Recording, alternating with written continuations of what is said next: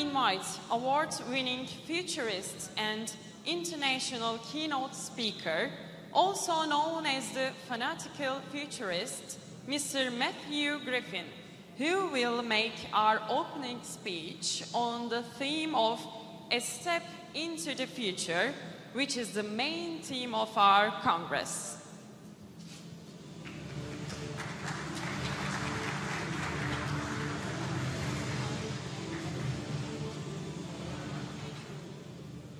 Can you hear me okay? There we go, we've now turned it on. So how are you all? So firstly, I have to share my sentiments and echo what the people before me basically actually said about the conflicts and the pain that we've actually seen in the region this year. So hopefully everything will resolve itself, and hopefully the people who are affected by the recent earthquake are now recovering and getting back to some sense of normality. And certainly for our part at the 311 Institute, we were very happy to contribute our futures curriculums to the schools that were affected in the region, because as we'll see, the future never stands still. Now, my name is Matthew Griffin. I'm the CEO and founder of the 311 Institute, a global futures think tank. I look up to 50 years out.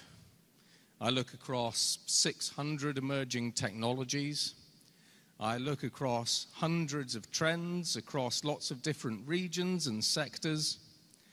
And really where we're sort of going to start today is, even though we're going to be talking about the future, you're all wearing and using one of the oldest technologies known to mankind. Now, when we have a look in our distant past, it's estimated that the clothes that we're wearing were first invented around 100 to 500,000 years ago. So to put that into context, fashion as an industry is probably one of the oldest industries-ish. There is another old industry, which I won't mention. And it's over 500,000 years old. But what kind of staggers me is, while clothes were invented up to 500,000 years ago, the shoe was, as far as we know, invented only 8,000 years ago. So it was invented in about 8,000 BC, so 10,000 years ago, which is a bit odd, because when you actually have a look at that gap, we invented the first fashions 100 to 500,000 years ago, and then we had a 90 to 490,000 year gap when someone thought, but what about my feet? So when we have a look at shoes, they're 10,000 years old. Leather shoes were invented around 3,500 BC. So leather shoes were the next invention 5,500 years ago. And then footwear's next great invention, we can kind of argue, really happened in 1817, when a chap called William Young over in New York invented the mirrored shoe. So we went from wearing shoes basically that were the same on both feet to having a left shoe and a right shoe. So when we have a look at footwear innovation today, no one on the planet doesn't think about their footwear each day. So in early humanity, we had this almost 500,000 year gap when we didn't really think about what we put on our feet. And today, we're always thinking about what we're putting on our feet. So as we look into the future, while shoes themselves are changing in terms of form, function, materials, manufacturing, strategies and processes and everything else, I still think it's very interesting that we are wearing one of the oldest technologies known to man. So in this presentation, I'm going to be talking about stepping into the future. and I think it's quite appropriate, and as quite a number of people before me have said, the world is changing around us. If you step back 4 to 5 years ago, and I said, we're going to have historically high inflation and interest rates, supply chain snarl-ups, wars, a pandemic, supply chain issues, etc., global food shortages, historically high temperatures, many people would have thought that I'd be mad. And increasingly, when we have a look at the future, it's the preposterous futures, the odd futures that are increasingly dominating our world. So I'm going to be talking through these things. So I'm going to be talking about future foundations. I'm going to show you the technologies and trends that you're all being subjected to. It's a bit of a fast run. We're going to have a look at global trends, market trends, the circular economy. We're going to have a look at the impact of European policy on the shoe industry or footwear industry. Next generation manufacturing. So we're going to be moving beyond Industry 4, and we're going to be looking at Industry 5 from a European perspective, and then material innovation. And when we have a look at material innovation, it might not be what you think. Now, when we have a look at the future, as I say, I track hundreds of emerging technologies across 12 categories and hundreds of megatrends. And you can download these codexes basically from the QR code because, frankly, while I'll talk about a number of them, there's no way that I can talk about all of them. And when we have a look at trends, all of these trends either affect you directly or indirectly. The CEOs of organizations today only control about 45% of what happens to their companies. The rest of what happens to your companies and your industry comes from external factors, things that happen to you because of something. So when we have a look at the trends, I tried to put this into a little video to just demonstrate the number of trends that you're having to think about, because a trend in one industry, like energy, will affect your industry. So here we go.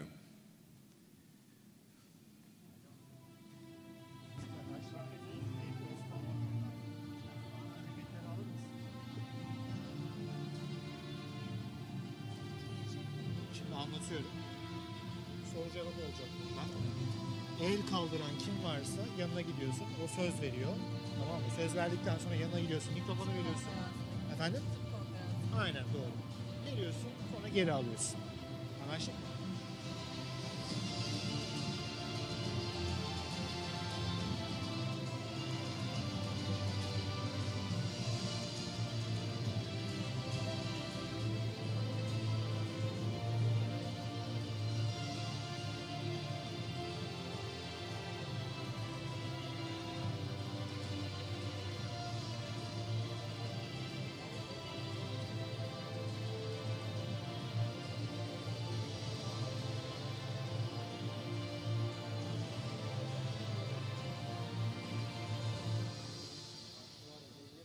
So in 1 minute, you saw about 300 megatrends. Climate change was one trend. Net zero was one trend.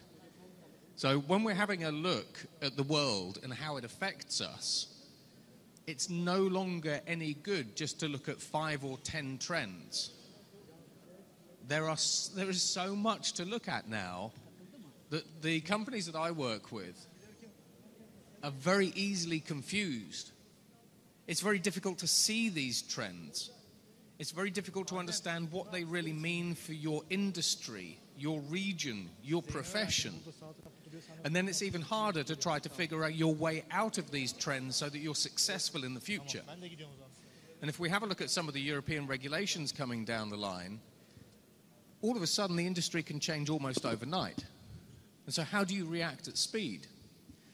But when we have a look at technologies, because we've got trends and then we've got technologies. And when you have a look, for example, at your phones, they are combinations of technology. Footwear, we can argue, is a combination of technology, material science, manufacturing new, and processes, and so on and so forth. So when we have a look at trends, this is a starburst. It goes up to 50 years out, and you'll see that all of these individual emerging technologies will mature in a particular way. Each emerging technology has got an addressable market opportunity of about $500 billion. Each technology on this starburst can either affect one industry or every industry. Artificial intelligence is just one. But if we have a look at the technologies that are affecting your industry in the near term, the medium term, and then the long term, we've got advanced manufacturing. So we have organizations like Nike and Adidas and Under Armour and even LVMH and Gucci and those kinds of organizations who are increasingly playing around with 3D printing. So 3D printing affects the $10 trillion manufacturing industry. And increasingly, there are companies within the footwear industry that see these advanced manufacturing technologies as their future tickets. They are plowing tens of billions of dollars basically into these technologies. We even have molecular assemblers deeper into the future. But when we start having a look, we've got compute. So compute is changing as well. We've got the computer chips that are in our smartphones. But increasingly, we're developing plastic computer chips that you put into clothing. We've got some interesting material innovations when it comes to computing. So we even have liquid computing and DNA and biological computing coming through. So when we actually have a look at compute is increasingly coming to your clothing and your footwear, if you want it to, if you bake it in. 5G and 6G technologies. Because if I'm walking around the stage and my shoes are tracking my movements, you need to be able to connect to fast, high-speed networks. When we have a look at electronics, we've got traditional electronic systems, like the components, again, in your smartphone and in the cameras. But we've also got flexible computing and flexible electronics. So increasingly, we are building flexible electronics into, for example, sportswear that you can curl and flex tens of thousands of times, and they will read information from your body. When we have a look at intelligence, we have traditional artificial intelligence, which you can use within your businesses to optimize your processes, to understand your customers better, to service your customers better, to assess the risks in your supply chains faster. So we have artificial intelligence in the back office, but we also have it in the front office at the customer experience and customer service end, but we also have artificial intelligence in the design process as well of the footwear industry. And I will show you that. When we have a look at materials, a lot of people overlook materials, but there are lots of new innovative materials coming down the line, and I'll go through those in a bit. And then when we have a look at robots and robotics, increasingly we are trying to roboticize the fashion industry. We're trying to roboticize the footwear industry. But when you combine a traditional robot with artificial intelligence and machine vision, that robot gains a set of new skills which, in many ways, transform the industry. So, for example, when we have a look at the at robotics, Nike have developed a robot that puts a shoe together. It's a traditional trainer. It can assemble 500 to 600 shoes an hour. And I'll talk about that in a bit. But it's not just enough to innovate on the robotics side from a manufacturing perspective. You have to innovate the materials. Because in the fashion industry, one of the biggest problems that we actually have bringing robotics into the fashion industry is fabric is floppy. It's very difficult for a robot to grip and manipulate fabric. And then we've got user experiences. And when we have a look at the user experience, there are new markets opening up. And I'll talk about that. Depending on the market that you serve, you now have the opportunity not to sell one thing, one pair of shoes. You have the opportunity to sell that 3 times to the same customer. So when we have a look at the user experience, I'll go into that in a bit. But you combine all those different technologies together and you change what you produce, how you produce it, and how you design it, and then how you sell it, and who you sell it to, and you change your business models. So when we have a look at global trends up to 2030, there's a staggering amount going on. When we have a look at just the economic trends, we've got the cost of living crisis. The consumers that you are selling to now have more debt than ever before. Each household globally has about 30 to 40% more debt than they've ever had, which means that spending on items, products, suddenly gets depressed. We've got economic uncertainty. There is always talk now of when we go into a global recession. And in Europe, as well as other parts of the world, we're continually teetering on that brink of, are we in a recession, aren't we in a recession? And again, from a consumer perspective, when you have economic uncertainty, when you have uncertainty about job loss, income, you save, you reduce your spending. We've got global GDP growth, which at the moment is running at about 3 to 4%, so that's actually ticking along okay. But as we head towards 2030, we expect global GDP to increase by about 10%.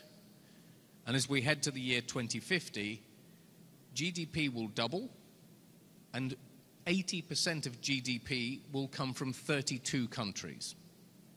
So those countries will more than likely be your main markets. We've got high inflation rates and high interest rates.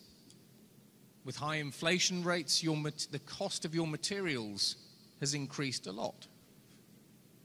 And so you're having to pass that on. Your cost of energy, if you use gas-fired electricity generation, depending where you live, could have increased by 250%. So all these get passed on. So this is kind of that macroeconomic storm where really we should see a depression in spending. And then high interest rates, you're paying more for your loans, your credit cards, and your mortgages.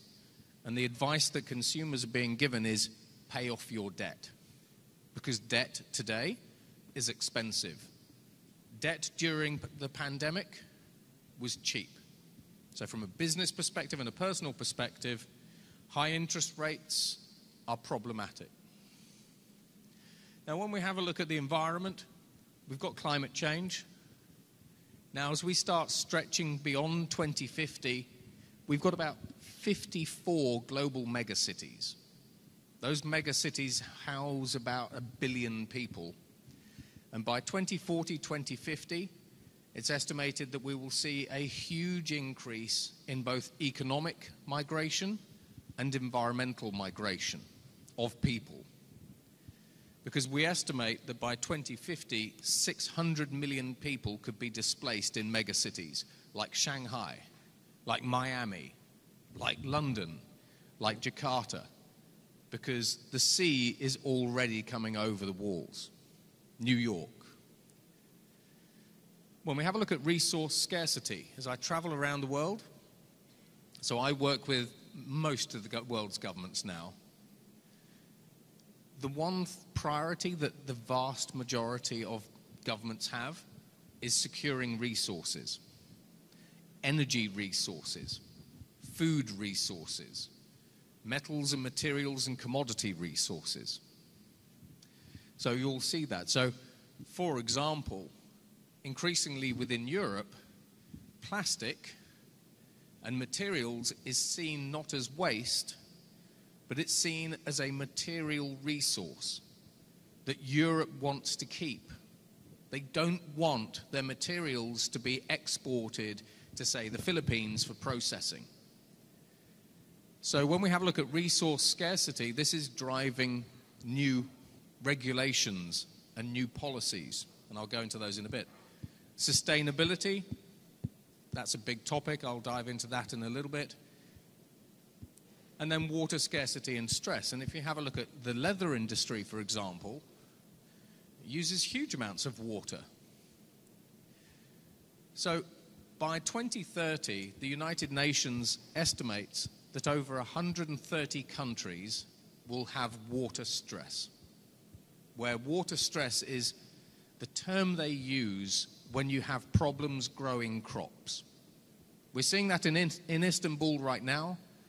We see it across Europe. We see it across the Middle East. We see it globally.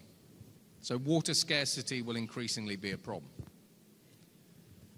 When we have a look at politics, we've got Belt and Road initiatives.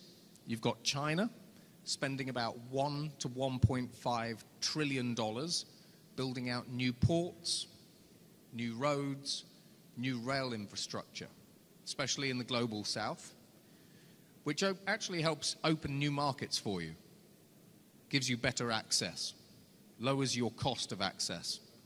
And in Europe, Europe has now committed $500 billion to their own Belt and Road initiative to the global south as well. When we have a look at governments, we have historically high public debt. Now, what we mean by this is, again, governments around the world, post-pandemic, are now carrying about an extra, again, 30% of public debt. Now, you might not think that this affects you, but if a government in a region has a lot of debt, they need to pay it back. The way they do that is by raising indirect taxes. So they might not raise direct taxes, but they will raise indirect taxes, things like corporation tax, and I'll go into that in a bit. Net zero pledges, we're seeing strategic dislocation. So different countries, both in Asia as well as Europe, Latin America, North America, are increasingly moving out of regions because they are de-risking their supply chains. So we're seeing a lot of outflows from China, for example, on the manufacturing front, and increasingly into India and Pakistan, as well as Vietnam and so on and so forth. So as we see the world moving to a multipolar world, increasingly where you get your goods from, the markets you have access to, where you place your factories, etc., is changing. And when we have a look at strategic de-risking, most of Europe's policies now aren't really about divorcing from different countries. They're about de-risking their exposure to different countries. And again, that drives government policy, which then affects you. When we have a look at society, we have an aging population. So it doesn't really matter which country you look at, all of our populations are aging. So your customer bases are aging. The products that you sell will change in terms of the ratios. We have an algorithmic society. Now, you might not think this affects you, But if I'm looking for footwear and I go to, say, Amazon or I go to Alibaba, increasingly, when I'm looking for a product, a shoe, artificial intelligence is recommending products to me. And it might not recommend your brand to me. It might recommend someone else's brand to me. So the way that you sell your products, the way you market your products, how customers find your products are changing. And when we have a look at conscious consumerism, typically about 65 to 95% of younger generations believe that traditional capitalism is responsible for treating workers as a commodity and the planet as a commodity. So this is where, when we have a look at younger generations like Gen Z, Gen Alpha, increasingly they are aligning with sustainable, ethical, purpose-led brands. So it's not just about sustainability, it's about purpose. Who do you support? What are your values as a company? Patagonia is a great example. Patagonia went from almost nothing to a $4 billion business, really because of its approach to conscious consumerism and its values. We see jobs automation. Every government that I talk to on the planet, whether it's the Chinese government, whether it's the Indian government, whether it's the European governments or the American governments, everyone's worried about job automation. And then we have, in Asia, a massive emerging middle class. So over the next 10 years, it's estimated that the middle class in Asia will grow by 600 million people. So that's 600 million people with more disposable income who want to buy better products, fancier products, more fashionable products maybe, not just the basics. So this opens up new market opportunities. Now, when we have a look at market trends, 62% of people in Europe say they actually prioritize buying new footwear, new shoes, over buying other clothes. So these are from surveys that we've seen with PwC. So 62% of people, when they're thinking about buying a product, they think about buying shoes before buying a new shirt, a new t-shirt, a new dress, a new whatever it happens to be. Which shows you just how far we've come in 500,000 years. Because we spent almost 500,000 years not really thinking about what we're putting on our feet. And now, it's pretty much the only thing that we're really thinking about. So that's future market opportunity. So as I mentioned earlier, we're seeing ethical capitalism on the rise. So this is where increasingly, from a European perspective, from a European government perspective, we talk about zero waste. But some of the new language that's coming through in the governments that I talk to is the top one: zero harm. Now, zero harm is an interesting topic because what the European Union are really saying here is they're saying, when you are designing your products and thinking about their disposal and all that kind of stuff, we want you to think consciously about the harm that those products will cause to the environment either now or in the future. And this really comes from the microplastics, that sort of trend. Because within Europe, they've said, well, when we dispose, for example, of shoes, we have a lot of microplastics. Those microplastics enter our waterways, enter our food chain, and cause harm. So the use of the term zero harm from a European perspective, you'll expect to see this coming up more and more in legislation. So when you're thinking about the products you design, the materials you use, your manufacturing processes, but also how you, should we say, what happens to those products at the end of their life, the European Union's going to be putting a microscope on you more and more. And it's mainly because of this. Increasingly, governments around the world, and we'll see this at COP28 in Dubai at the start in almost a month now, people are increasingly talking about people, planet, and purpose. Because it's all very well as a society having a fit, functioning society, but if our planet is burning and flooding at the same time, then we're going to get ill. So, for example, in Europe, we now see about 5 million people a year dying in Europe because of heat. So this is, you combine these trends together and you now get inside the head of a policymaker in Brussels. And I said you have 3 opportunities to sell to the customer. You can sell your physical product to the customer. If this is Adidas, this is your trainer. This is your running shoe. You can sell a digital product to that same customer. So again, if you're Adidas, you sell a fitness or a running subscription to Runtastic. But we now have virtual. These are 3 distinctly different economies. The digital economy and the virtual economy are separate. They are not the same.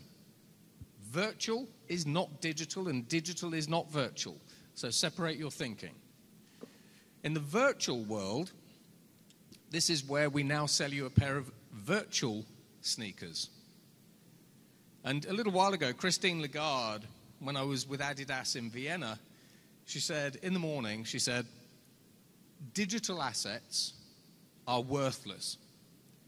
And I was sitting down with the CFO of Adidas and the CEO of Adidas at the time, and they said, they're not worthless because we've just sold $35 million worth of virtual sneakers in 3 hours. So we are selling virtual shoes because if you've got kids who are playing Roblox or Minecraft or Fortnite, they're buying for their avatars. So the footwear industry is already extending into the virtual realm. When we have a look at new ways to enhance the customer experience, we have augmented reality. We can use these tablets, you can select your shoes, your trainers, whatever it happens to be. You can try them on virtually, but now you could also start personalizing them virtually as well. And if the factories are good enough and quick enough and can do small batch runs, you can sell personalized trainers on demand. And more on that later. We've got NFTs. Again, companies like Adidas and Nike with RKFT, they've been selling NFTs like crazy. You know, we can sell collectibles. And when we actually have a look at customization, customization is interesting. Manufacturing technology is starting to get to the point where we can do small individual batch runs cheaper than ever before, especially as we look at automation, optimization, artificial intelligence, and robotics, and so forth. Globally, it's estimated about 75% of the consumers that you're selling to would like to buy a customized or personalized product. And they'll pay more for it. And I've got examples of that. But when we have a look at customer retention, 75% of the people who buy customized shoes and customized products will recommend those companies to their friends. So customization personalization is very much a trend of now. And we see that everywhere. No one really wants to be the same as everyone else, even though as gentlemen we all wear the same suits. That's it. Now, when we have a look at the circular economy, so I do a lot of work with the global recycling industry. Every year, globally, we're producing about 23 billion pairs of shoes. And you know, or you should probably know what the next slide is. Because 22 billion pairs of those 23 billion pairs end up in landfill. Shoes are one of the most complex products to recycle. If I've got a sweater and it's made of polyester, I throw it in the recycling bin. It goes to a recycler who then uses chemical recycling processes just to recycle the polymers. With shoes, particularly the soles of shoes, they're made up of so many different materials, they're hard to separate. But most consumers just never bother. So the recycling companies, so I work with global recyclers, they never see 22 billion pairs of shoes. So the European Union has just kicked off a variety of recycling centres around the world, and we were talking about this yesterday. And ironically, the European Union is focusing on recycling fashion, so sweaters and jackets and jeans and everything else, and actually haven't actually put you in the consortium. The EU apparently has said, well, when it comes to recycling footwear, come back later. That's a horrible statistic. But we are doing something. Now, when we have a look at the circular economy, this is where we look at waste as a design failure. So the more waste that you have throughout the entire life of that product, whether it's sourcing material, using material in the manufacturing process, waste is a design failure. So when we think about the circular economy, it's new attitude, new design, and new thinking. And the reason why it's a new attitude is because if you really want to create circular economy products, you've got to have the right culture in the business. You've got to want to do it. Attitude. It's new design because the way that we design the shoes, the materials that we use, how we stitch and sew and glue the shoes together matters. And it's new thinking because it breaks with tradition. Now, earlier on I mentioned that sustainability was a trend. We know this. I work with pretty much all of the world's largest investment organizations, companies like Citi, UBS, Legal & General, Blackstone, BlackRock. And increasingly, the investors, the people who buy the shares in your companies, and they now hold about $50 trillion worth of assets in the ESG space. If your company is not able to prove that you take sustainability seriously, the big global asset managers and funds will likely dump you from their portfolios. So this is one of those indirect pressures. If you go, well, we just don't care about sustainability, then the investors are simply, increasingly, the investors will just say, well, we're not investing in you then. So ESG is an investment metric. Now, when we have a look at recycling, when I talk to the recyclers, we're recycling about 8% of everything that we use on the planet. We use 100 billion tons of product a year. We recycle 312 million tons of product a year. Not just footwear, but everything. Electronics, the whole lot. How many of you have ever spoken to a recycling company when you're designing your new product and said, if we design our product in this way, how easy is this for you to recycle? Because I'm tempted to say none of you have. because the recycling companies that I work with say the people making the products never ever come to us and ask us how easy this stuff is to recycle. They leave us with the problem, which is why when it comes to shoes, we just shred them all because they've not been designed in a way that helps us.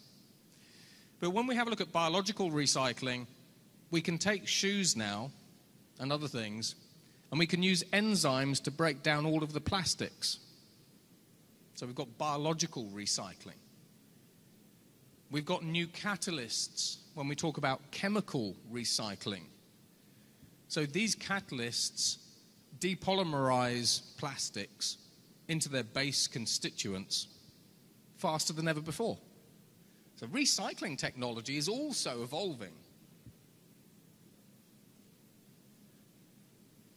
And then when we actually have a look at other chemical recycling, especially in Europe, we're trying to make chemical recycling less toxic. So now we're using plant-based solvents to dissolve the materials that you're using to make your products. Now, when we have a look at European policy, firstly, the EU is just educating everybody. Be ethical, buy sustainably, buy from brands that are sustainable, that look after and care about the planet, that kind of stuff. And the messages are generally getting through. We're seeing that in developed nations, basically where we're moving the dial.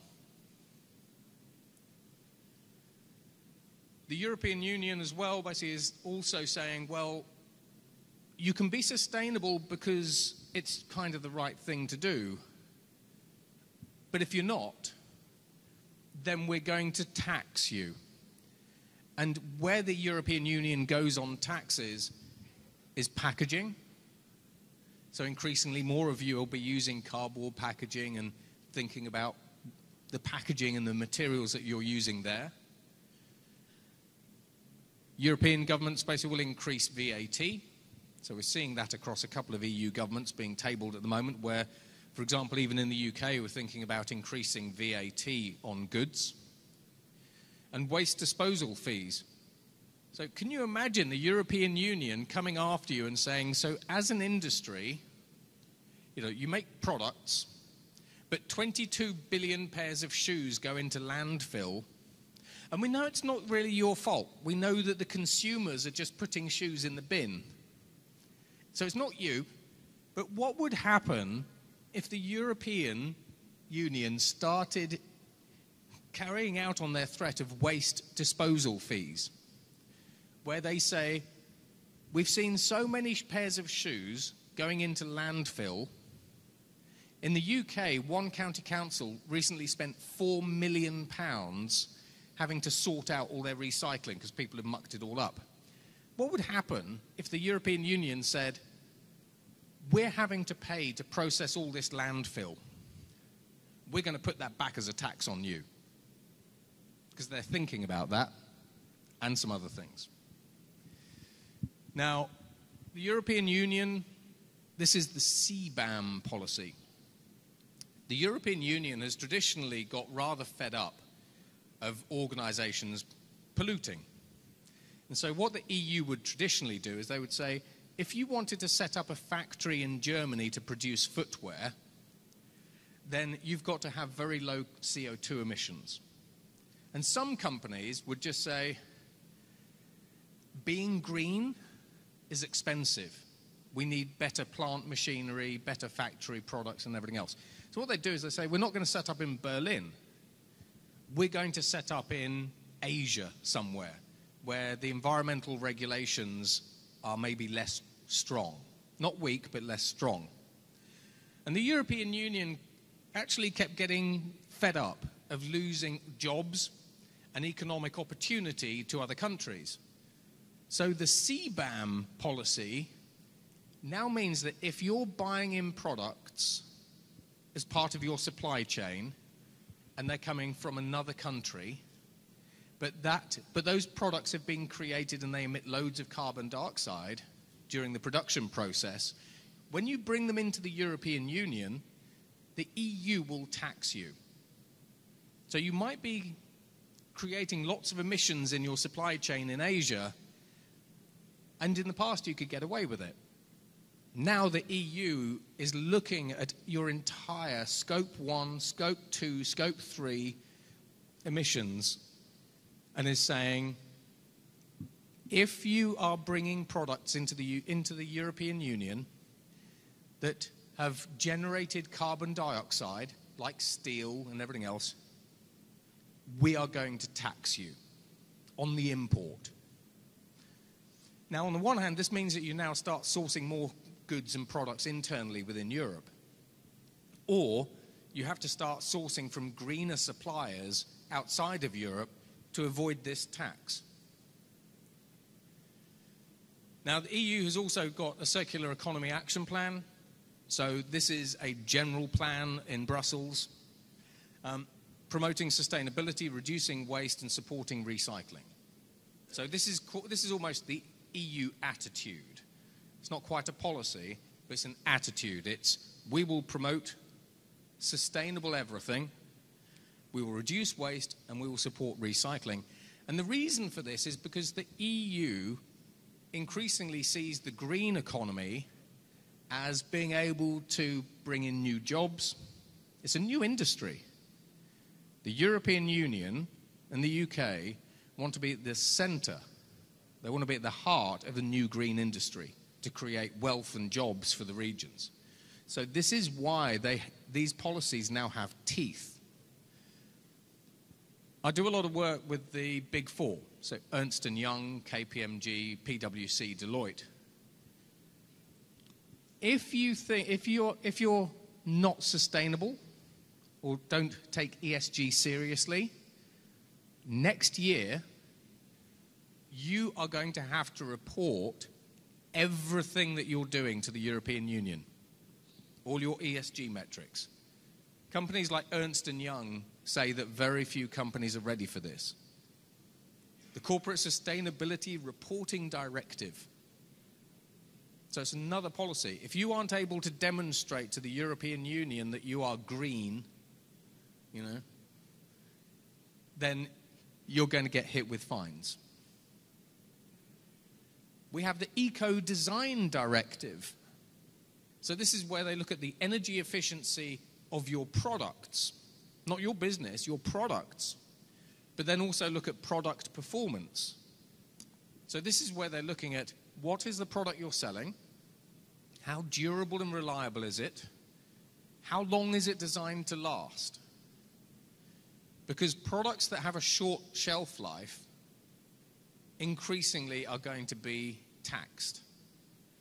So the European Union, you can see just with these slides, they're going after the green agenda in a very big way. If you aren't green, if your supply chains aren't green, you will get taxed. That means your products basically are going to be more expensive. You will be more uncompetitive in the European market. And then we have the Sustainable and Circular Textile Strategy. And it's exactly what it says on the tin. Now, originally, it wasn't thought that the footwear industry, textiles for the footwear industry, was included in this directive, but they are. So, if the materials that you use aren't increasingly durable, reusable, and recyclable, you're not going to like the EU very much. There's a gist here. Now, when we have a look at manufacturing, I mean, there's a lot going on. You can see from this, there's a lot going on.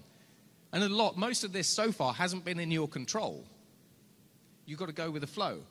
But when we have a look at next generation manufacturing, again in Europe, we're moving from Industry 4 to Industry 5 policies. So Industry 4 was very much about smart factories, automation, Internet of Things, robotics. It was about tech. The European Union is getting increasingly worried about the effect of automation in the manufacturing sector and the impact that automation will have on jobs, wage growth, and everything else. So their new policy is Industry 5, and Industry 5 looks much more closely at how technology and humans work together for the benefit of the human. So, human-centric integration. You can kind of think of industry as Industry 5 is bringing the people back into the factories that Industry 4 started taking out.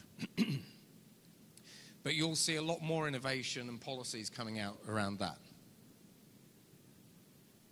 Now, we talk about artificial intelligence a lot. We can use AI to improve your company's processes and all that sort of stuff, and insights and big data. But what about using generative artificial intelligence for design? So in the footwear industry, you might recognize this sort of thing. It's a trainer, a running shoe. But it was designed by an artificial intelligence. Now, normally, Under Armour tell me that to go from a blank page in a book to having a shoe on the shelf that a customer can buy normally takes them 18 months. This shoe is the Architect sneaker. It's $300 and it's sold out fast. It was designed by an artificial intelligence in 2 hours. It's 3D printable. But if you have a look at the sole, Under Armour wondered basically why the sole looked like that. And they queried the AI and they said, why did you design a sole, a lower, that looks like this? And the AI came back and said, well, I looked at all these different designs in nature and manufacturing and product design and everything else. And actually, I think humans are like trees. Trees have roots. So as humans, we are a bit like a tree. We're tall, and we've got a narrow base. So the AI designed a lower with tree roots. And it is the highest performing sneaker that Under Armour had at the time. So we've also got AI designing rocket engines, and we've also got AI designing cars. So are you actually playing around with the use of artificial intelligence to design your next product? Because not only is it cheaper, it's also faster. And then you can get it to market faster. And if you had these CAD files, increasingly, you can 3D print. When we have a look at Adidas, Adidas are now trying to 3D print more and more products. And we'll come on to that. When we have a look at things like virtual reality design, we've got more design studios in Europe now that are just full digital. And you can personalize it as much as you like. When we have a look at companies like Adidas, this is a lower. It's made on demand. It takes about 3 seconds to make, and that's an exaggeration. So Adidas have an ambition. At the moment, they generally import hundreds of millions of shoes from China. They put those into their stores, and they sell some of those products as inventory, but the other 40 to 60% of inventory that they don't sell goes to landfill, just gets shredded, right? It is the industry's way. It's all industry's way, really. By being able to 3D print shoes in the backs of their stores, Adidas do a number of things. Firstly, they eliminate almost their entire global supply chain for materials. They eliminate almost all of their global logistics. Think about the cost saving there, let alone carbon footprint saving. You design your trainer, and then it prints off in the back of the store. So now, as a consumer, I'm personalizing my shoe, which is nice. But because we have the manufacturing technologies coming through at a very low level, they're ramping. When Adidas sell a personalized sneaker, they make about 60% more profit. So Adidas increasingly will carry less inventory, make more profit, while also eliminating all of the cost associated with their supply chain and logistics, while also meeting the European Union's directives of being green and pleasing the customer. So in Adidas's case, this lower was made by this company called Carbon. So this is carbon. It's not 3D printing. It is holographic printing.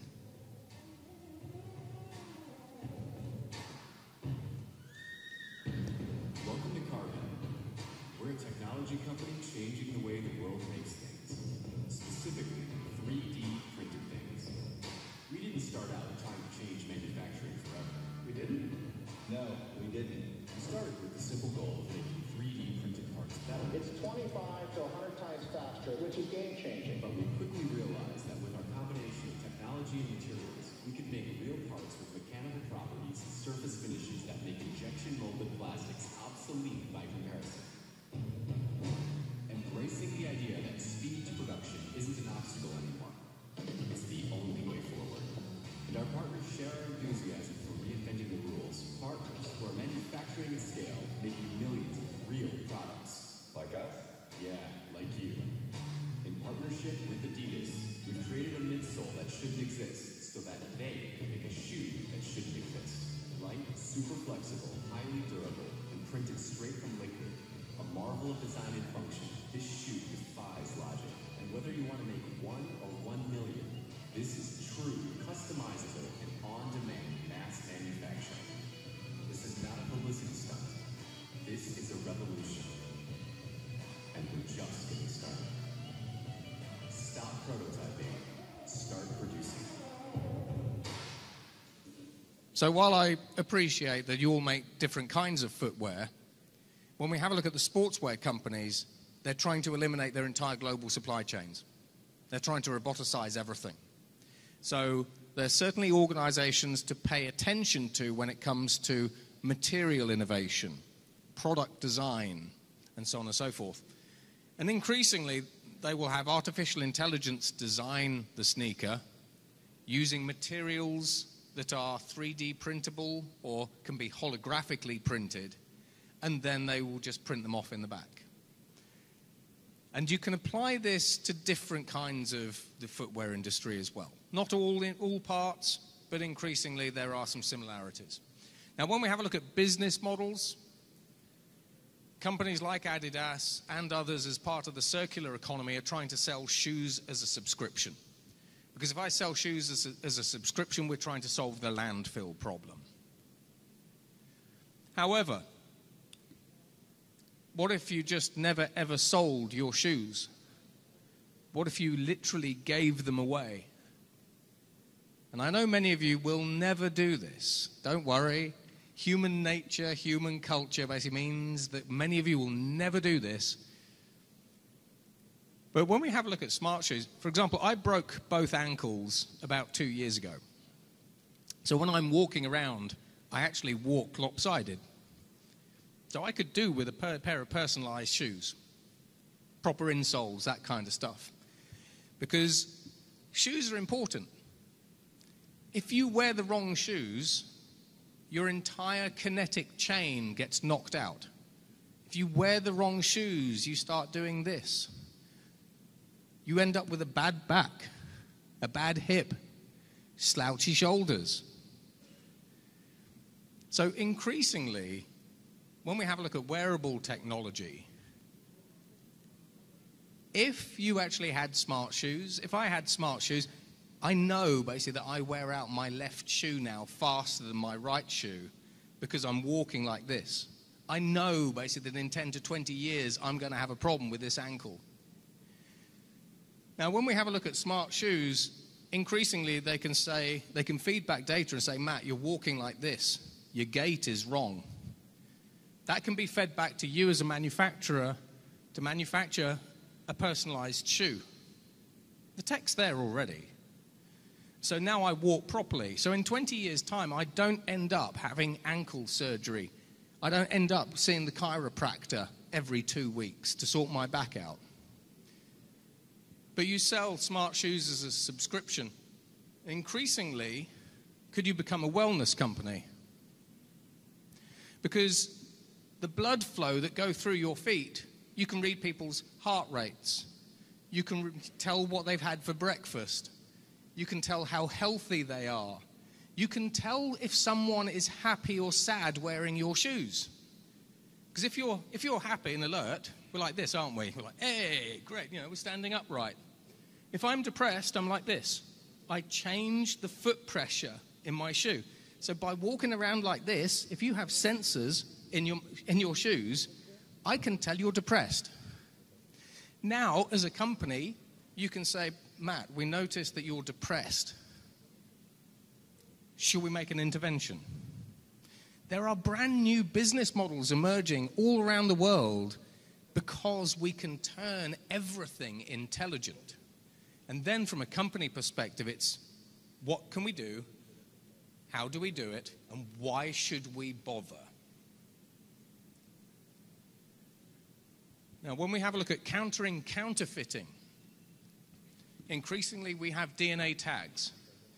If you want to know that the materials that you're buying have come from a very specific region of the planet and they've been ethically sourced, you can put a DNA tag into all of your products. They're also called molecular tags.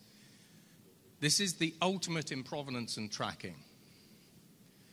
And then when we have a look at Europe, Europe is increasingly, to counter counterfeiters, are increasingly saying that you need to create digital twins of your products and you need to put your products onto the blockchain so that we know basically that these are an original pair of whatever manufacturer they are and they're not counterfeit.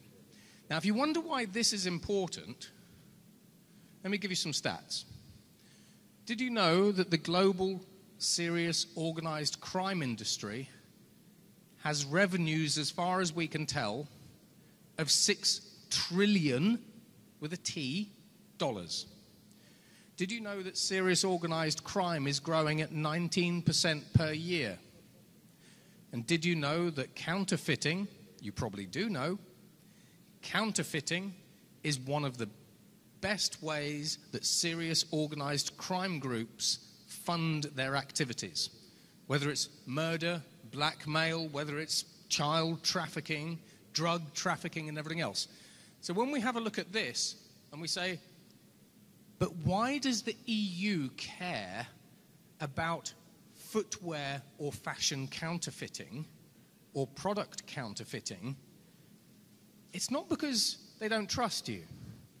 It's because they're trying to eliminate criminals' income streams. This is a whole massive area, basically, with Europol and these other companies. And then finally, material innovation.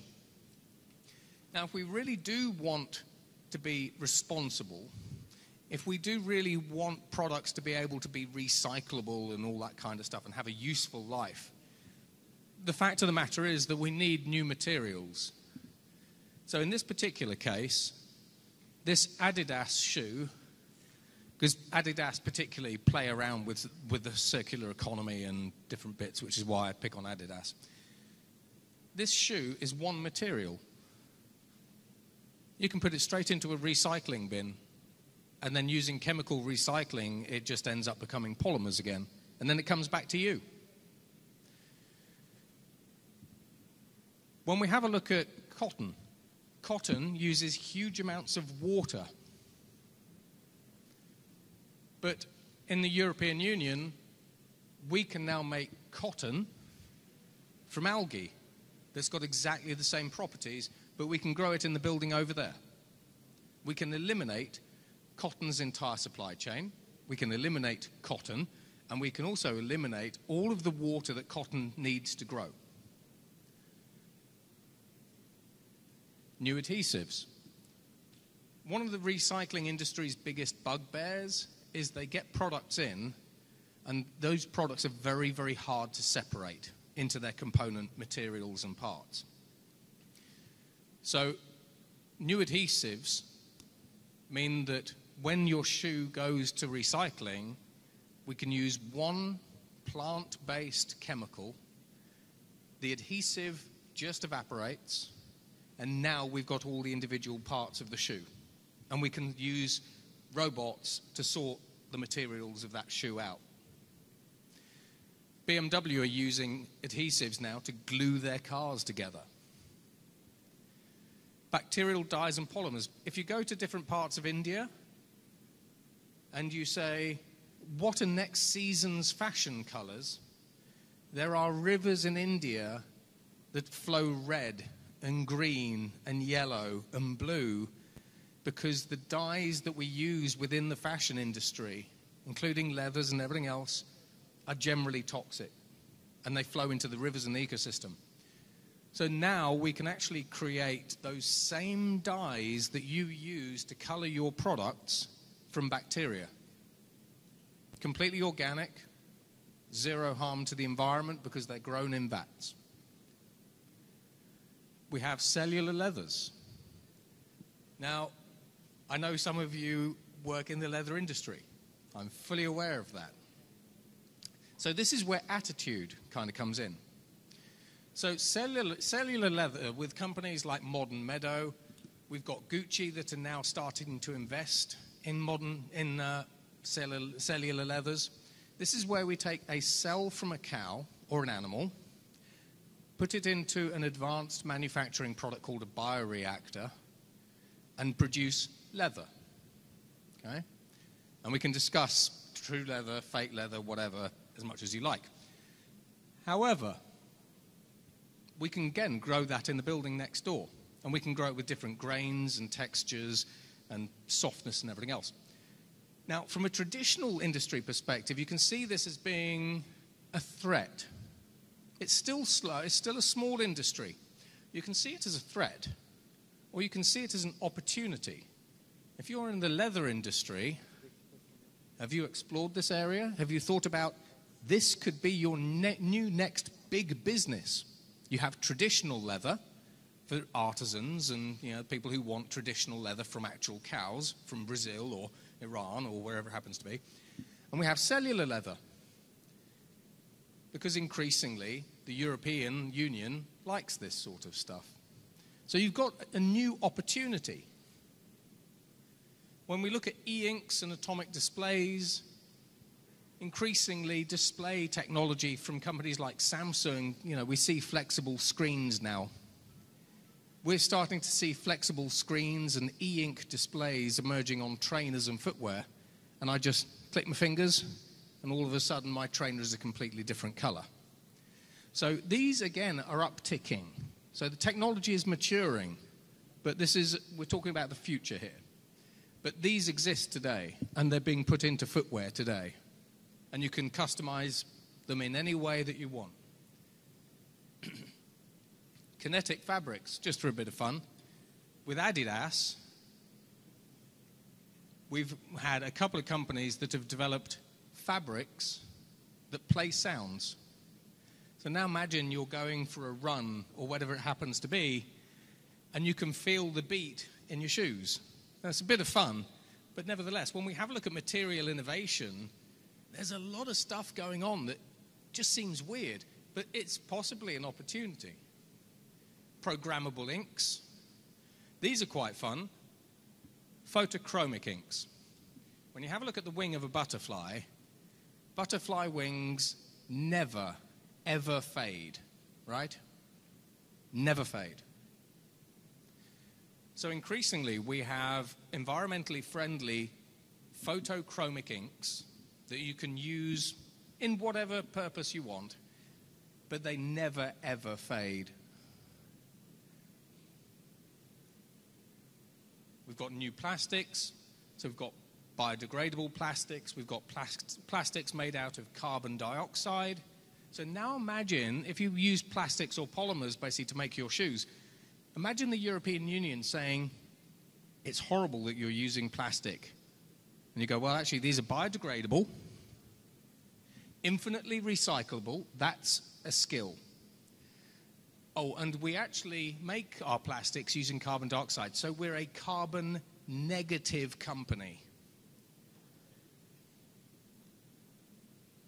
We've also got products from fungi, mushrooms, and corn.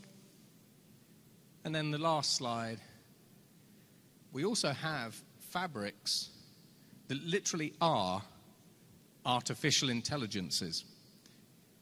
So these are the epitome of smart fabrics, made by companies like MIT that we'll hear from later.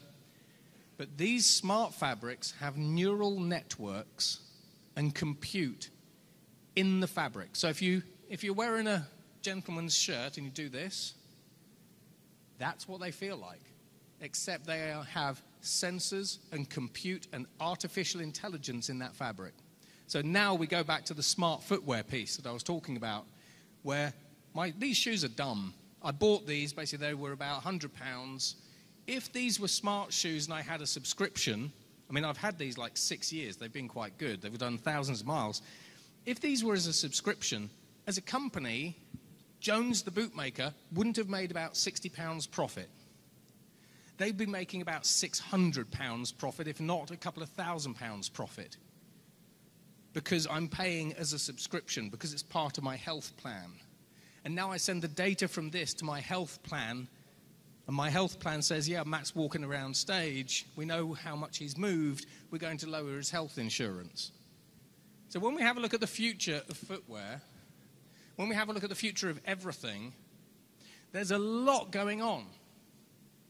But there's a lot of opportunity, if you can understand it. So I hope you enjoyed the presentation, and that's it from me, and I think we've got Q&A now, so thank you.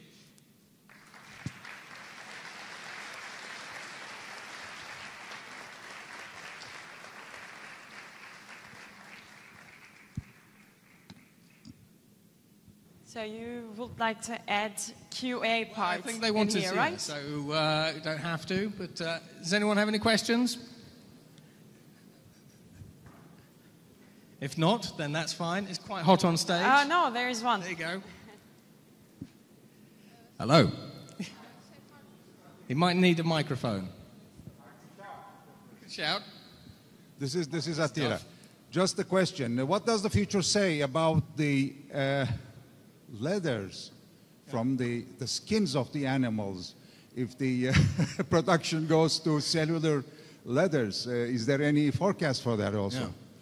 So traditional leather, as in also traditional cows, are perfectly safe for now.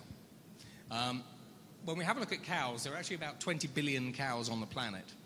So I'm going to be at COP28 in Dubai at the start of December. And there's a huge amount of conversation about, should we say, alternative foods. You know, so for example, plant-based burgers, cellular burgers, because we can also make beef burgers in the lab and everything else.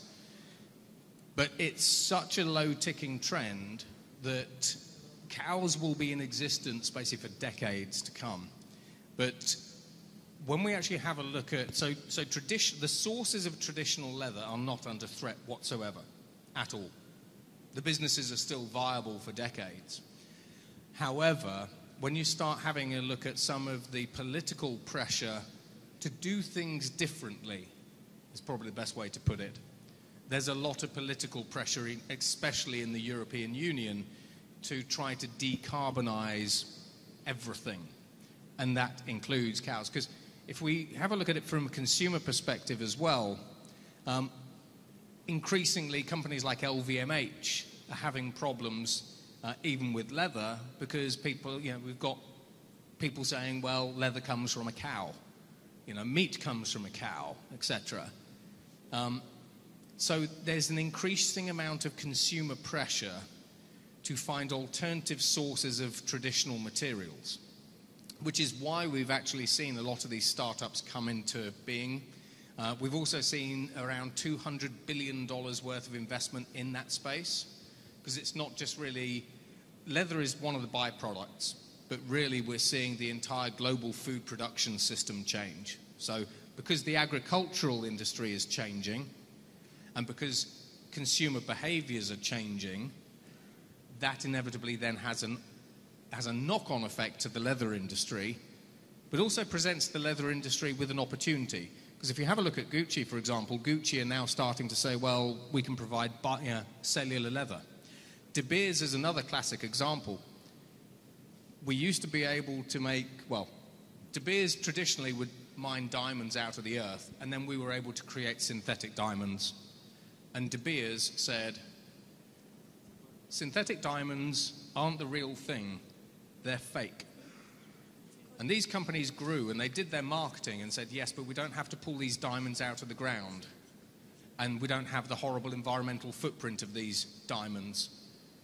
Now, diamonds, so De Beers and Tiffany are selling synthetic diamonds. So even De Beers, that originally said, there is only one thing that you want to give your wife, and that is a real diamond, now has a $500 million synthetic diamond business that is specifically a synthetic diamond business. So, and it's growing. So consumer behaviors basically change. You know, some people like the traditional diamonds and leather. Some people will inevitably like this new thing. So this is why I say it's a threat, but it's also an opportunity. Because imagine having that building over there and being able to say, we can produce cellular leather in any color that you want, any grade that you want, with zero carbon footprint, zero supply chains, zero logistics, guaranteed price, guaranteed supply, and now you start seeing why some of these newer things are attractive. So, and this is sort of where it brings us to, just because we can do something doesn't mean we should. But there are all these other forces around us that mean that this thing that we'd like to kick into the bushes, because it doesn't gel with our business very well, actually, there's a market demand. So, yeah. But cows are safe for many decades to come. But there is an opportunity to provide new kinds of materials across the world and actually spin up multi-billion-dollar businesses. And big companies are buying. There we go. I think that's it. There we go. Any other questions? I think we are now out of time. So thank you very much for your question. I would like to ask, how do you think that is going to evolution? How is going to be the evolution of the workers in a world that we are now invest in technology, in artificial intelligence, machines? How do you think? I missed, so I could. It was a little bit echoey. I couldn't quite make the question out. So, was the question to do with investment in technologies or investment in areas? Yeah, Yeah, okay. So, ultimately, the products that you are making, you're making the products for the customer. Your customers are king. If your customers say, this is what we want, and you're making it, then they'll buy it. If customers are saying, we want this, and you're not making it, they'll buy it from somewhere else. So customer's king. So I know that there's a panel basically looking at consumer behaviors, but increasingly when we have a look at certainly younger generations, kind of 30 years and below, they tend to care much more about people, planet, and purpose. So from an investment perspective, how do you align with people, planet, and purpose? Because you can invest in technology, but actually and that's all very well and good, but actually if you are selling to consumers and your consumers increasingly are buying from your competitors like Patagonia, because Patagonia's values are we care about the environment deeply and we recycle and upscale your products rather than just recycling them, then look at company values first. Look at marketing and messaging. Increasingly we're moving away from sustainable business to regenerative business. So when we have a look at any industry, every industry has got its own commodities. It's like smartphones are a commodity. But why do some of you buy Samsung or Apple rather than Oppo or Huawei. You know, quite a lot of people buy Apple phones because Apple promotes privacy. You know, they make a good product, but actually it's not the best product. So this is where, when we have a look at sort of technology, people and processes and markets and things, this is where really I'd suggest you actually have a look at the company values first, because you don't have to spend any money on that. So have a look at the values that your customers value, have a look at your own company's value and purpose, and then once you understand how to align that to what your customers want, that then drives downward investment into whatever it happens to be. New designs, new materials, new manufacturing technologies, and so on and so forth. So does that make sense? Listen, good, thank you. There we go. I think we are now out of time. So thank you very much for your questions, and thank you for being a great audience. Take care. Thank you, Mr. Griffin.